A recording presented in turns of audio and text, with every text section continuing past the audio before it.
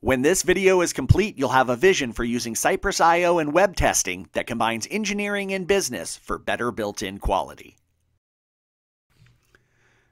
I'm Sean J. Burke. I'm the kid that took everything apart, put it back together, and when you told me not to touch it, I broke it trying to figure out what was going on. That's how I became a technologist. One of the things I do is software.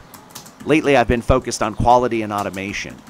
While everyone agrees we need quality, and nay, will there ever be a detractor of automate all the things, somehow testing is everyone's least favorite activity in the software development lifecycle. I am, therefore, obsessed with the idea of making testing the best part of software delivery. One challenge in testing automation, in my opinion, is the transfer of business knowledge to an engineer. What is it that business user wanted to automate? Trying to solve that problem is part of what caught my attention with Cypress. Cypress had a plugin for Chrome to record a user's actions on the website. The plugin would then spit out, let's say, Cypress code. I had this vision, and I get excited about these things. What if a business user could record what they wanted tested and hand that off to an engineer as an outline of the test? Could that help us make our testing more business-centric? To share this vision of a business user recording something and then it being implemented with Cypress.io, let's set up a little story as the basis of our discussion. Imagine we have an agile team responsible for our loan application. There's a product owner, developer, and tester. To enable our pseudo loan app, I leverage Monday.com to mock up an example form. I work in the mortgage industry, thus filling out a loan application seemed natural. The form is short, it's an example, as the point is demonstrating Cypress, but it should be easy to envision a typical agile team managing something like this. Our business user is going to open up the loan application and fill it out.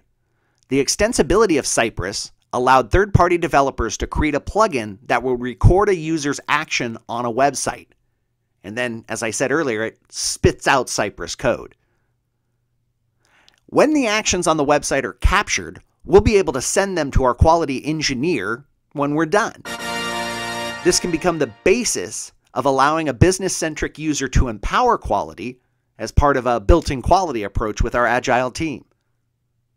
Our engineer, in turn, can take that base, work the software engineering QA magic, and create a program that tests the functionality defined by our business user.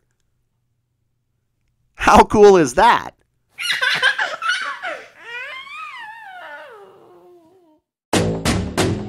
Alright, in this video I wanted to introduce from a business point of view using Cypress I/O for web-based user interface testing. I tried to communicate a vision where using the Cypress recorder, a business user could record actions on a website and pass that off to an engineer for further automation. Saying built-in quality is easy, and this is one example of implementing it. If you like this video, check out 2 others in the series. In one video, we'll show you how to install Visual Studio Code, Node.js, and Cypress tools if you don't already have them. This is the toolbox any human can use to automate with Cypress. In another video, we'll dive into the specifics of implementing the test you have seen in this video. If you came from a business point of view, share this vision with your engineers and point them to the subsequent follow-ups. You'll now be speaking a common language, and that helps right from the start.